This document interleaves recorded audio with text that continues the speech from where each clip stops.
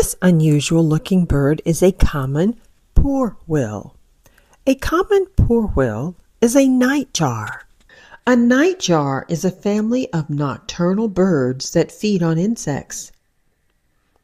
He's a small, compact bird, about 7.9 inches long. It has a short bill that is wide, with short wings and tail. Its color is a gray, brown, and buff. It is highly camouflaged and difficult to see. It has a white collar and some white outer tail feathers. It's diet is insects.